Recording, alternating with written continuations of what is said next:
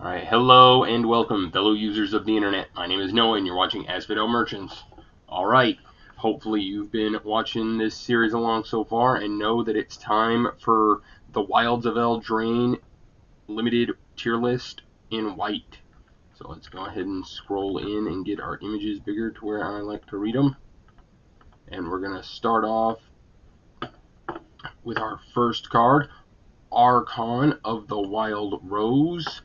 2 colorless and white for a creature. It's an Archon. It's a 4/4 with flying, and other creatures you control that are enchanted by auras you control have base power and toughness 4/4 and have flying. A+ right off the bat. I think it's pretty good. I'm really excited for this card. I mean, 4 mana 4/4 flying is already really good stats, and the roll token should make it pretty easy to be putting auras that you control on your creatures and help you getting in for a lot of extra power in the air. A+ for Archon. You open it, put it in your deck. Number 2 is Archon's Glory. It's 1 white for an instant. It's got Bargain. You can sacrifice an artifact, enchantment, or token you control to cast a spell. Target creature gets +2/+2 until end of turn. If this spell was bargained, that creature also gains flying and lifelink until end of turn. Okay. So, Archon's Glory, I think, is going to operate at about a C level. We've seen this kind of effect before. +2/+2 for 1 white isn't a lot. If you do get to bargain it, though, flying and lifelink is pretty good, but then the flying aspect of these spells make you want to do them pre-combat. That way they're not blocked, and it does help out a lot of the time, but normally you want your combat trick to act as a pseudo-removal spell to kill your opponent's card, not just get your damage through. But that's where we're going to have it for right now. Alright, next up we have Armory Mice. Colorless and a white for a creature. It's a mouse, and it's a 3/1. It's got the celebration mechanic. Armory Mice gets +0/+2 as long as 2 or more non-land permanents enter the battlefield under your control this turn. This card is probably okay-ish. As I've talked before, 1 toughness creatures are an additional liability considering all the ways there are to remove them in this format and the other colors. At this moment in time, I'm going to give Armory Mice a D, but I could see it being a little bit more valuable of a card that you'll want to make sure to make your white decks, because when it does attack as a 3/3, it's going to feel pretty good, but any other time I think it's going to be pretty middling. Next up we have Besotted Knight, 3 colorless and a white for a creature, human knight. It's a 3/3. Are we playing with Hill Giants in 2023? Not quite, because it's also got Betrothed the Beast, which is an adventure. It's a sorcery. Create a royal roll token attached to target creature you control. Enchanted creature gets +1/+1 and has ward 1. You are no monster to me, my love. I think this is another D. I feel like, neither of the halves of this adventure, like, if you get to play both of these, you don't really feel like you get paid off. Of course, the more and more you need these rolls, maybe just having access to one of them is a lot, but I'm not even sure a royal roll token is worth 1 colored mana. Alright, next up we have Break the Spell. 1 white for an instant. Destroy target enchantment. If a permanent you controlled or a token was destroyed this way, draw a card. I almost want to give this... No, wait a minute. I think I will put this in B for Break the Spell. This card, I think, is just really going to overperform because you destroy your own curse tokens and whatnot. Being able to destroy your opponent's rolls to draw a card is pretty good. It's not so much would you pay 1 mana to destroy one of your own enchantments or one of your opponent's roll tokens. It's do you want to pay 1 white and jump through a very large hoop. I said a small hoop, but it's easier to jump through a large hoop. Yeah, well, perform a very easy task and pay 1 white mana to get to draw a card, and I think the answer is yes. B for this card. All right, next up we've got Charmed Clothier. 4 colorless and a white for a creature, Fairy Advisor with flying. It's a 3/3, and when it enters the battlefield, create a royal roll token attached to another target creature you control. This is a C for Charming Clothier. It is a very powerful C. A lot of the time, this card will just be enough to win you the game, but 3 toughness does still die. It doesn't get to enchant itself, and if you don't control another creature whenever you top deck this and play it, you just don't get the roll token. So that's just a C for Charming Clothier. Next up, we have Cheeky House Mouse. 1 white for a creature. It's a mouse. It's a 2/1. Yeah, got it. Savannah Lions, anyone? But yeah, it's also got an adventure. Squeak by. 1 white for a sorcery adventure. Target creature you control gets +1/+1 until its turn. It can't be blocked by creatures with power 3 or greater this turn. I think I'm also going to give this card a C. I could see it performing a little bit better than that. Maybe time will tell. But it is reasonably both of them are very reasonably aggressive. I could see this performing at a B level, but for right now, I'm just going to leave it in C. All right. Next up, we have Cooped Up. I got a lot of things to say about this little enchantment. 1 colorless and a white for an enchantment aura. It has enchant creature. Enchanted creature can't attack or block, and then it has an activated ability, 2 colorless and a white. Exile enchanted creature. This is an A for sure, and the reason, hear me out folks, you can activate the ability of Cooped Up and hold priority, and with the ability on the stack, before the creature is exiled, you can cast an instant with Bargain and sacrifice Cooped Up to the Bargain ability. And I know this because I used to play with a card called Dreadful Apathy back in Theros Beyond Death Limited, and you can read this ruling right here. If Dreadful Apathy leaves the battlefield while its last ability is on the stack, the permanent that's exiled is the one Dreadful Apathy enchanted before leaving the battlefield, even if that permanent is no longer a creature. So, yeah. This card's mega good, gives your other things extra value, and exiles your creature. A for Cooped Up. Next up, we have Cursed Courier. 2 colorless and a white for a creature. It's a human noble, and it's a 3/3. It's got lifelink. However, when Cursed Courier enters the battlefield, create a Curse roll token attached to it. Enchanted creature is a 1/1. So it's 3 mana for a 1/1 lifelink. And of course, the joke is that you actually want extra roll tokens to get to sacrifice to your bargain creatures, and you want to be able to destroy yourself and yada yada. I am right now going to give Cursed Courier a D. It could end up playing a little bit better, but I'm not sure about that right now. It will, maybe I would give this more of a build around B grade. Like, it will play like a B if you can somehow get it to where you play this on turn 3 and with 1 mana up, either bargain it or destroy the roll and do it like that. But if you're not doing those things pretty immediately, this card's going to be somewhat of a liability. Alright, next up we have Discerning Financier. 2 colorless and a white for a creature, a human noble. It's a 2/3. At the beginning of your upkeep, if an opponent controls more lands than you, create a treasure token. And then it's got 2 colorless and a white. Choose another player. That player gains control of target treasure you control. Draw a card. The problem is there's no real reliable way to know that your opponent's going to have more lands than you, so you're not getting treasures. So you need other treasure makers for Discerning Financier to even do anything. But there are other ways to make treasures in this format, so knowing how many treasures you need should help. Am I going to give this a D? I might. I'm not sure if I'm that sold on this card anymore. It's still a 2-mana 2/3. But if your opponent does control more land than you, it does help you not stay behind in the mana fight. How many ways are there to make treasures in white? Let me just look right fast over here. No. Treasure. Not many. You might have to have another color to help you out in this. This might secretly be a gold card. Yeah, I didn't see another way to make a treasure in white. I think I'm actually going to give this card a D. I mean, it could perform at a B level, in all honesty. If you are in a color that's helping you make treasures, probably in red-white or in black-white.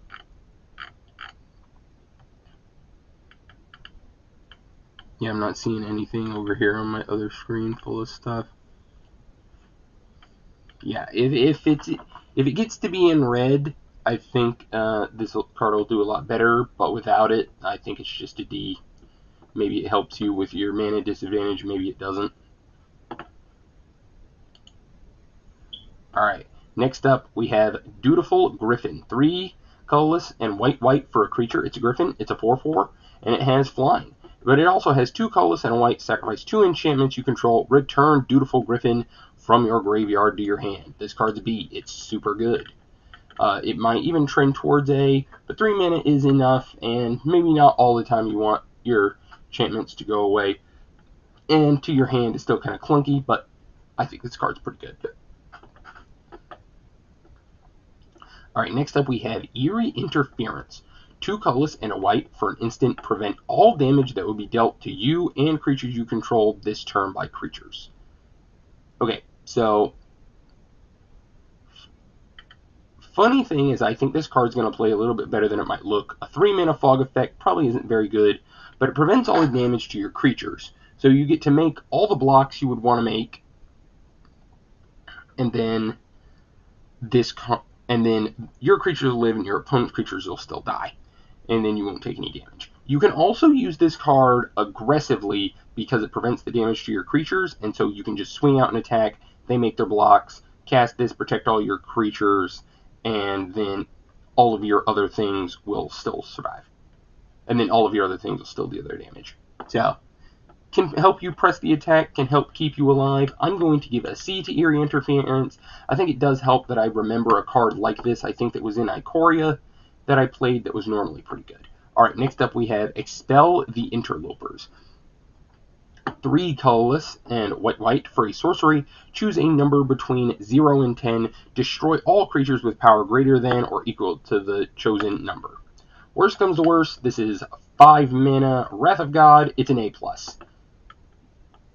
Especially if you ever can save 1 or 2 of your own creatures. And so just with all that, it's an A+. If you get Expel the Interlopers, you're going to want to have it in your deck. Alright, next up we have Frostbridge Guard. 1 colorless and a white for a creature elemental soldier. It's a 2/2 and it has 2 colorless and a white. Tap it and tap target creature. You know, played me some Nomad Convoy, I think it was, in Dominaria Remastered, and that was a 3 mana 3 tapper. I don't think that's going to be good enough in this Modern Limited.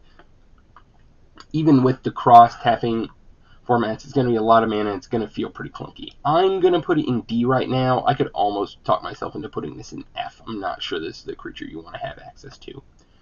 Alright, next up we have Gallant Pie Wielder. 2 colorless and a white for a creature, Dwarf Knight. It's a 2/3 with first strike, and it's got Celebration. Gallant Pie Wielder has double strike as long as 2 or more non-land permanents enter the battlefield under your control this turn. I think I might actually go ahead and give this a B. Double strike's a pretty powerful effect. 2 mana for a 2/3 first strike is actually pretty decent stats, and if you're ever to put one of the roll tokens on this, the monster roll in particular that gives trample, it's going to be pretty impressive.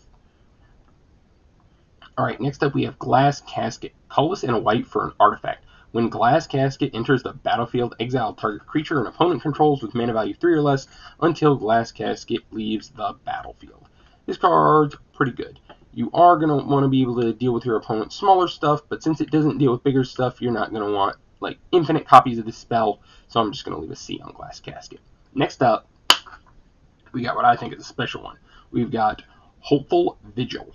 Colorless and a white for an enchantment. When Hopeful Vigil enters the battlefield, create a 2/2 white knight creature token with vigilance. When Hopeful Vigil is put into a graveyard from the battlefield, scry 2, and 2 colorless and a white, sacrifice Hopeful Vigil. This card is awesome. I'm giving it a B. I could almost probably be talked into giving it an A, but not quite.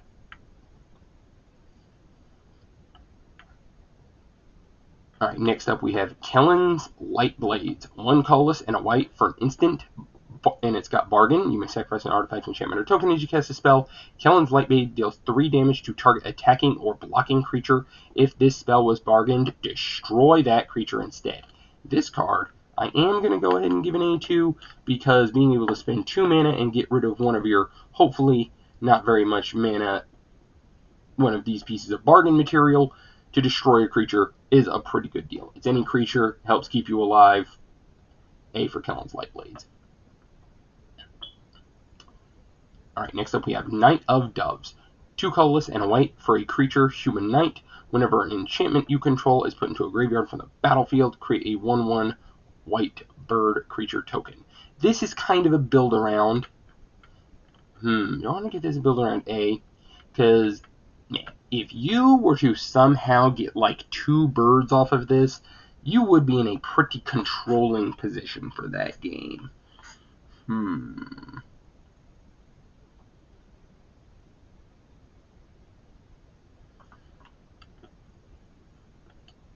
I don't think it's quite May. You do have to do, that is a certain amount of a hoop to jump through. If you have enough enchantments that you are successfully getting into your graveyard on the successive turns, then it could perform as an A, but for right now I'm going to leave it in B. Alright, next up we have Moment of Valor. 2 colorless and a white for an instant. Choose 1 untapped target creature. It gets +1/+0 and gains indestructible until end of turn, or destroy target creature with power 4 or greater. At this moment in time, I think I'm going to give this card a D.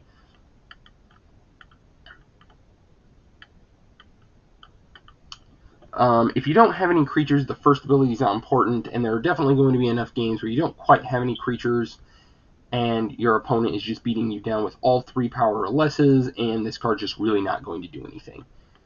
For that reason, I'm going to give it a D, but it is possible that in a certain texture of games, it's going to perform a lot better, and in Draft, make sure to maybe pick up a copy for your sideboard, and also in Sealed, remember that this card is in your pool in case your opponent does play a couple of really powerful beaters. Alright, next up, we have Moonshaker Cavalry. 5 colorless, white, white, white.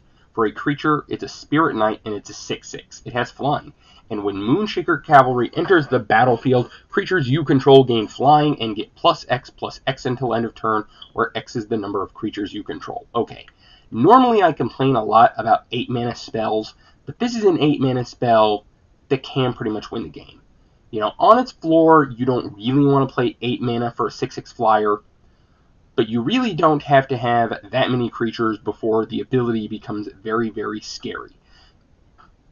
This card, when you cast it, if you just have 4 1/1s on the field, just like 4 1/1 rats, the most innocuous creatures or tokens you can ask for, this card will then make those each 6/6s. They'll each get +5/+5, and then you'll attack for 24, and that just wins the game. So the fact that it does have the upside of very possibly winning the game pretty much on the turn you cast it, as long as you can keep a board, I'm going to give a tentative build around A to Moonshaker Cavalry. This is a card you're going to have to prepare for, a card you're going to have to play for in anticipation of getting this, so it could definitely perform a little bit worse, but the power level is certainly there. A for Moonshaker Cavalry. Alright, next up we've got Plunge into Winter. 1 colorless and a white for an instant. Tap up to 1 target creature, scry 1, then draw a card. Okay, so we just played with Hithlane Knots in Lords of the Rings Limited. That was 1 colorless and a blue for this exact same effect at instant speed. This card is going to work with the cross-tapping synergy. Tapping your opponent's creatures is the blue-white shtick, and I think this card is going to be a super overperformer. I'm going to put it in B, and I could even see it performing as an A. I just assume this card's going to be a real overperformer, and I'm probably never going to cut a copy from any of my white decks. Alright, next up we have The Princess Takes Flight. 2 colorless and a white for a saga. Chapter 1, exile up to 1 target creature. Chapter 2, target creature you control gets +2/+2 and gains flying until end of turn. And Chapter 3, return the exiled card to the battlefield under its owner's control. So it is kind of a temporary lockdown, that's funny, for a creature, your opponent, or you could perhaps exile one of your own creatures to get an additional ETB trigger, or perhaps a leave the battlefield trigger. And it does help you get in some damage. Because also you can bargain these sagas, I'm going to give this card a B. I do think it's going to be a reasonably powerful addition. Alright, next up we have Protective Parents, 2 colorless and a white for a creature. It's a human peasant. It's a 3/2. When Protective Parent dies, create a young hero role token attached to up to 1 target creature you control. This is a C. I think you're going to be happy enough having a 3-mana 3/2 dies leave behind something, but not much more than that.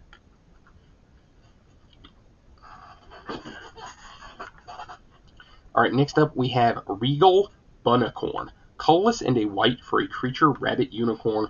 Regal Bunnicorn power and toughness are equal to the number of non-land permanents you control.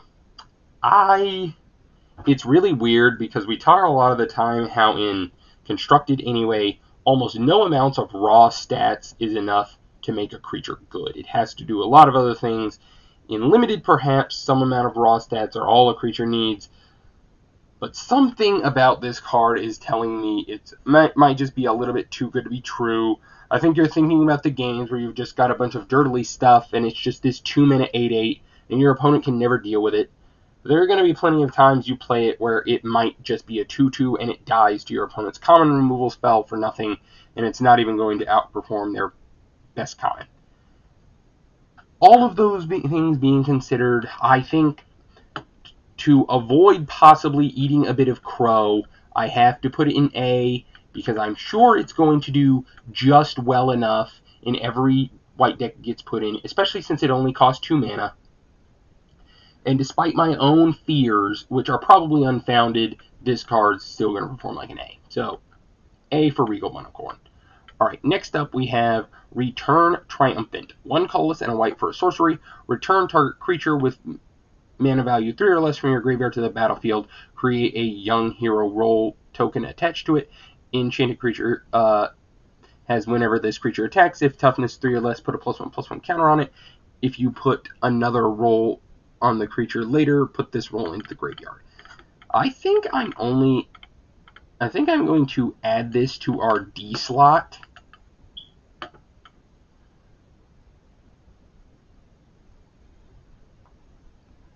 Mostly because it's very possible if you return a 3-drop or even certain 2-drops, they can already have 3 toughness, so your role token will essentially have no value, and it's very possible that it's not going to even make it that much bigger, or at certain times in the game, just returning a 3-drop isn't really going to do that much.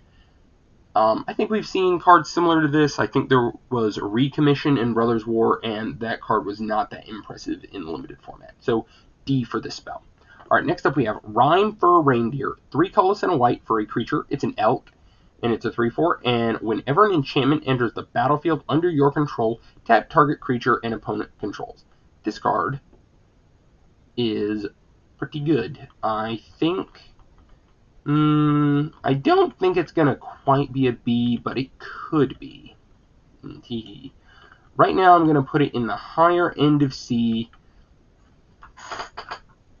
Pretty powerful, but it really will depend on your total enchantment count, your total ability to make those, and then how overall aggressive it is. Do keep in mind that if you can flash in an enchantment, by the way, it can tap a creature on your opponent's turn, but I don't know how much that's actually going to come up. Alright, we'll give top C for Rhyme for a Reindeer. Next up we have Savior of the Sleeping, 2 colorless and a white for a creature, human knight. It's a 2/3 and it has vigilance, and whenever an enchantment you control is put into a graveyard from the battlefield, put a +1/+1 counter on Savior of the Sleeping. This one is also a C, but a much worse C. You can almost see it trending lower, but it should grow decently enough, and if you get this up to a 4 or 5, you should be very happy with it. Alright, next up we have Slumbering Keep Guard, and it is 1 white for a creature. It's a human knight. It's a 1/1, and whenever an enchantment enters the battlefield under your control, scry 1, and it has 2 colorless and a white. Slumbering Keep Guard gets +1/+1 until end of turn for each enchantment you control. That ability is really not that impressive, and I'm not sure how many scries you're really going to get off this thing. But it is 1. It only really helps, though, if your deck's being mega aggressive. As of right now, I think I'm going to put this in the top of D, but I could accept that I'm wrong enough about this card. We'll have to see how it goes. Alright, next up is Solitary Sanctuary. We have 2 colorless and a white for an enchantment. When Solitary Sanctuary enters the battlefield, tap target creature an opponent controls and put a stun counter on it. Whenever you tap an untapped creature an opponent controls, put a +1/+1 counter on target creature you control. This card is an A. It is really, really good. It is a payoff for all of the other tap creatures that I've been talking about. Really a signpost uncommon that is going to really make any of your white decks super powerful. Enabler and payoff, by the way, since you will get a +1/+1 counter off of stunning the creature off of Solitary Confinement's ETB. Alright, next up we have Spellbook Vendor. Colorless and a white for a creature, human peasant with vigilance, and at the beginning of combat on your turn, you may pay 1 when you do create a sorcerer role token attached to target creature you control. If you control another role, put that in the graveyard. This is the +1/+1 and when this creature attacks, scry 1. I actually think this card's an A+. So the reason being is you basically only ever play this on turn 3, and you turn your 2-drop that you played before it into a more... Sorry. You put the 2-drop that you played before this, the sorcerer roll onto it, making it more powerful. Then you can always put a roll token onto this, or whatever you play next, and so on and so forth. And I do think that this is just, going to overtime buff up your whole team and make it very powerful. I think this is going to be one of the better cards for the white aggressive deck, and isn't going to do too bad in any of the other white strategies. A+ for Spellbook Vendor. Alright, next up we have Stockpiling Celebrant. 2 colorless and a white for a creature. It's a Dwarf Knight. It's a 3/2. And when Stockpiling Celebrant enters the battlefield, you may return another target non-land permanent you control to its owner's hand. If you do, scry 2. I think this card's going to be really powerful. I'm going to go ahead and give it a B, because if you were to bounce back any of your Sagas, or Hopeful Vigil, or something that's being held down by an opponent's aura, or an opponent's cursed roll, it's going to really just throttle your advantage a lot. And so I'm going to give a B for Stockpiling Celebrant. Alright, next up we have The Stroke of Midnight. 2 colorless and a white for an instant. Destroy target non-land permanent. Its controller creates a 1/1 white human creature token. And this card is also an A. It literally deals with any problem, and your opponent only gets a 1/1 back for it. It's not much compensation. Really good card. Always take it. Stroke of Midnight. Alright, next up we have A Tale for the Ages. 1 colorless and a white for an enchantment. Enchanted creatures you control get +2/+2. In all honesty, this card probably is going to be really good. If somehow you don't make a single roll token in your limited deck, yeah, the card's going to be really, really bad. But I also think there's no way you're going to, you'd almost have to try to dodge all of those cards. So even though I do think this card's silly, I do think I'm going to give it an A+, since it should always work. All you have to do is find cards that say rolls, or take one of the few auras, and your card should be really good. Make all of your cards really good. Put them all on there. Yeah, A+ for A Tale's Age. Too many A's to not be an A. Alright, next up we have the 3 Blind Mice. 2 colorless and a white for a Saga. Chapter 1, create a 1/1 white mouse creature token, not to be confused with a 1/1 rat. And then chapters 2 and 3 is create a token that's a copy of target token you control. And then chapter 4 is creatures you control get +1/+1 and gain vigilance until end of turn. I'm actually, okay, originally I thought this card was okay, because, it kind of reads like you get the 3 mice, and then everything gets +1/+1 in vigilance. But if they kill the first mouse, you don't necessarily have anything to copy. But you do have the upside of, if you have a better token, you can copy it, like any of the night tokens or something else. I think I'm going to put it in B for right now. It's a very powerful card, but it does have minor amount of risk. Not a ton, but enough. And it also has the can be bargain part. So, yeah. We're going to go ahead and give B for Blind Mice. I can see it performing a little bit better and maybe even a little worse. All right, next up we have Tunvale Guide. 3 colorless and a white for a creature. It's a fairy scout. It's a 2/3 with flying, and it has Celebration. Tunvale Guide gets +1/+0 and has lifelink as long as 2 or more non-land permanents enter the battlefield under your control this turn.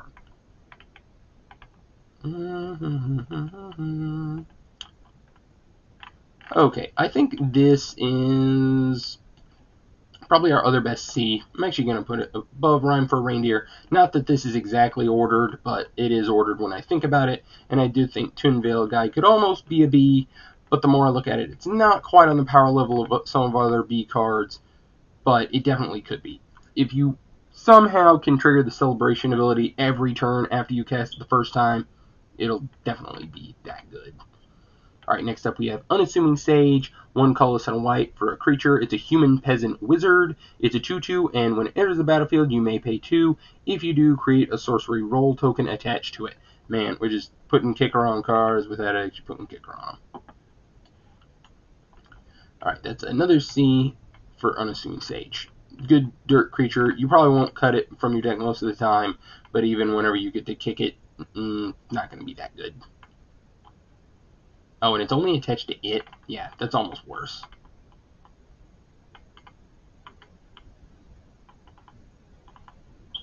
No, yeah, it's attached to it. I lied. This is a D.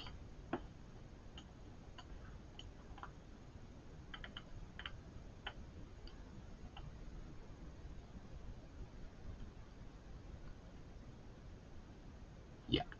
So I was thinking about another card for no real reason. Alright, next up we have Virtue of Loyalty. 3 colorless, white, for an enchantment. At the beginning of your end step, put a +1/+1 counter on each creature you control, untap those creatures. Man, that's already pretty good. But it gets even better because it's also got an adventure. Ardenvale Fealty. Colorless and a white for an instant, create a 2/2 white knight creature token with Vigilance. This card's an A+. It's probably the best white card overall. You would never cut it, never pass it, never, never, never.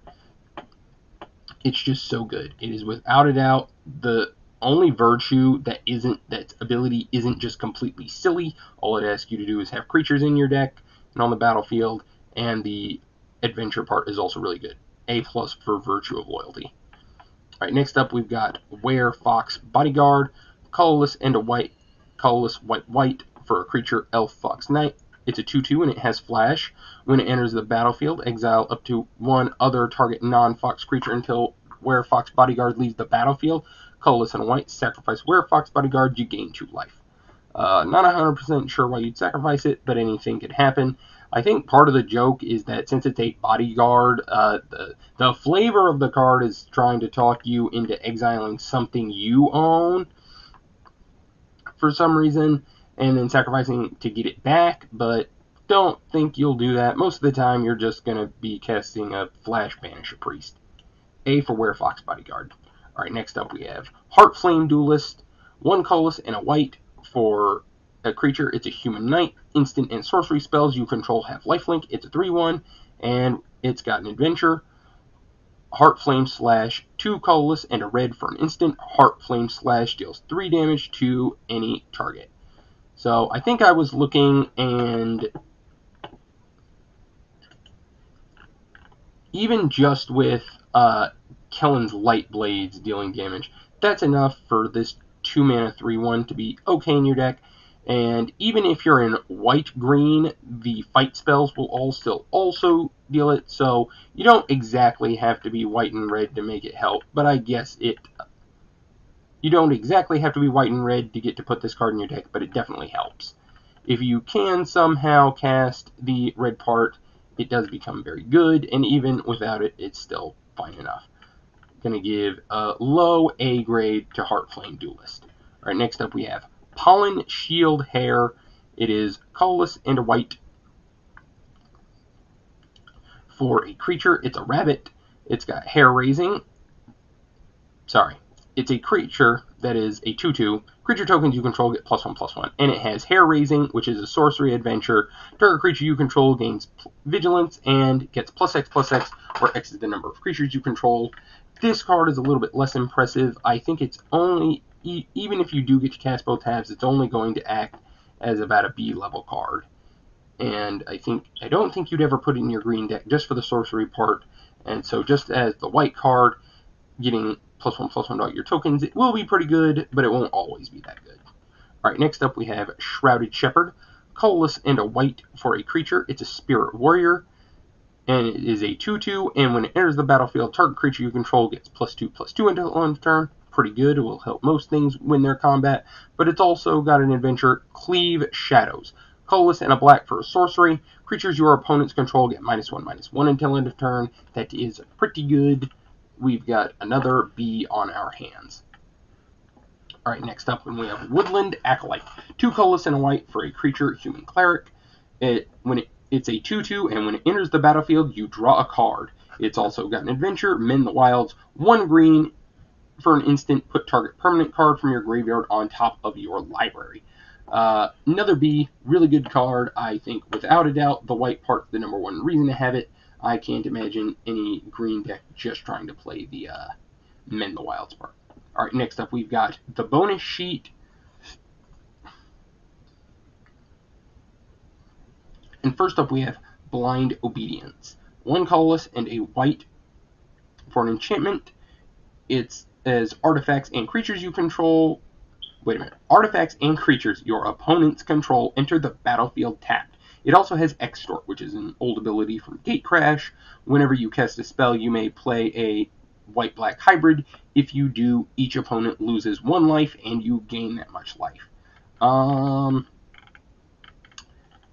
You know, like, unless you're trying to stop your opponent from blocking or stop them from having haste, this ability might not be all that powerful in limited, and the extorting I can believe being a little bit awkward. I'm going to put this in D for right now, but maybe it'll get tried enough on me and I'll change my tune.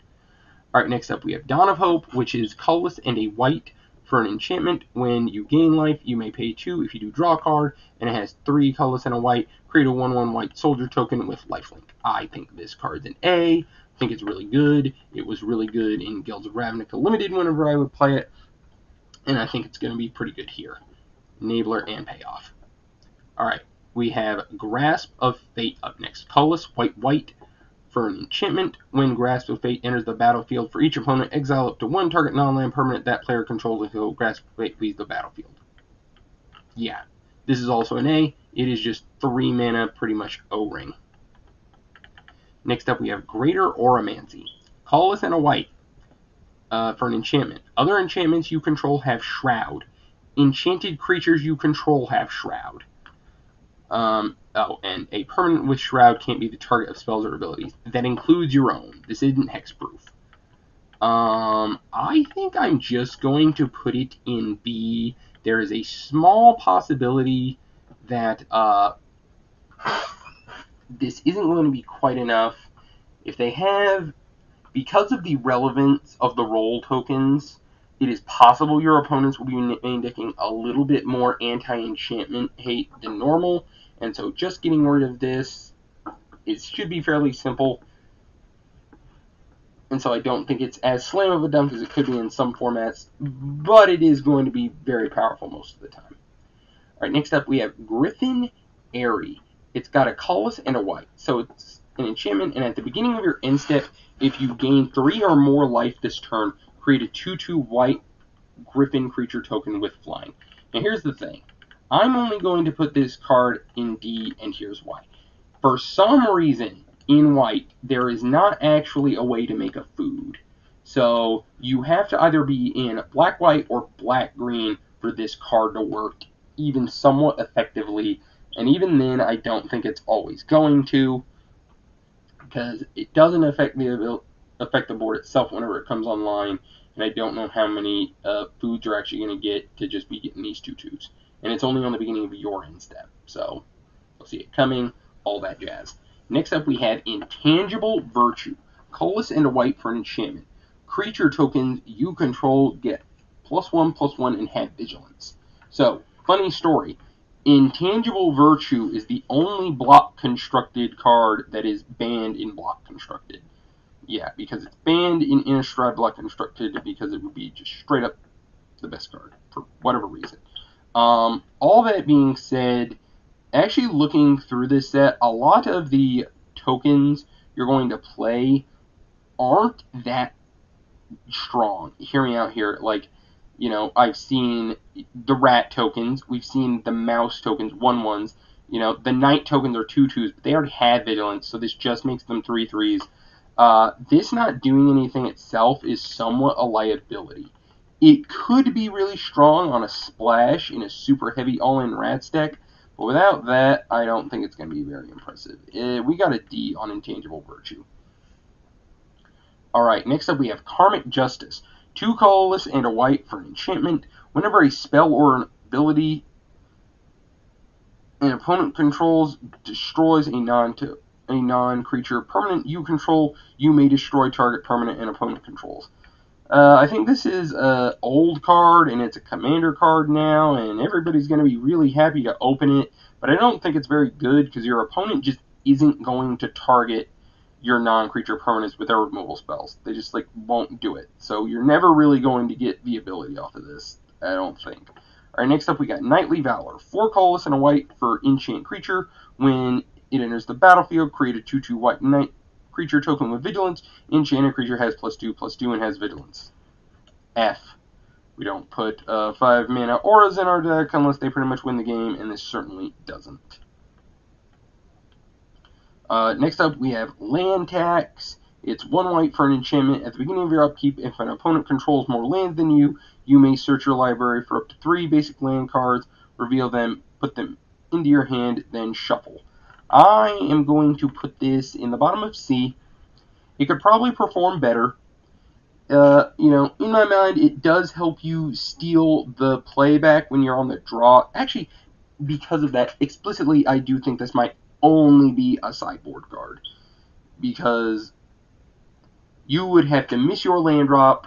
If you don't just play it on turn 1 on the draw, because your opponent can't just not play their second land drop on turn 2. Not going to happen unless they're really trying to 5-hit you.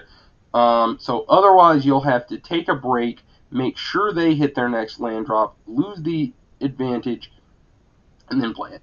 So I think this is 100% a sideboard card. It is a good sideboard card, with that being said. And whenever you do sideboard it in, it's going to really boost your win percentage. So C for Land Tax. Alright, next up we have Leyline of Sanctity. 2 colorless and a white for an enchantment. If Leyline of Sanctity is in your opening hand, you may begin it with it on the battlefield. You have hexproof. This card's pretty much an F. I could see you bringing it in out of your sideboard, but not often. This is not a very powerful ability. It's entirely plausible that your opponent won't even have a card that'll target you. Alright, next up we have Phyrexian Unlife. 2 colorless and a white for an enchantment. You don't lose the game for having 0 or less life. As long as you have 0 or less life, all damage is dealt to you as though its source had infect. And that is damage dealt to you in the form of poison counters. This card's also an F. We're not going to pay 3 mana just to gain 10 life. Alright, next up we have Rest in Peace. Colorless and a white. When Rest in Peace enters the battlefield, exile all graveyards. If a card or token will be put into a graveyard from anywhere, exile instead. Another F. It's a sideboard card at best, and even still, I don't think it's going to do that much when you bring it in. And last but not least, we have Smothering Tithe. 3 colorless and a white for an enchantment. Whenever an opponent draws a card, that player may pay 2. If that player doesn't, you create a treasure token. This sure is 4 mana to not affect the board, and I absolutely hated having to resolve this ability whenever I was playing against it a few times in Ravnica Limited. Where's D? Yeah, I'm putting this in D just because I don't even like the card. And I don't think it's going to be that impressive. The only thing it has going for it is it's $20. And so in draft, you might pick it up to make sure you stay in the money. Alright, that was white, everyone. I was afraid there for a minute. Actually, you know what? And even still, I will just mention, none of the regular cards I did put in F, only the bonus sheet. I do think that white actually might have a chance for being the best call in this format. Don't get after me with too many pitchforks. Then I think...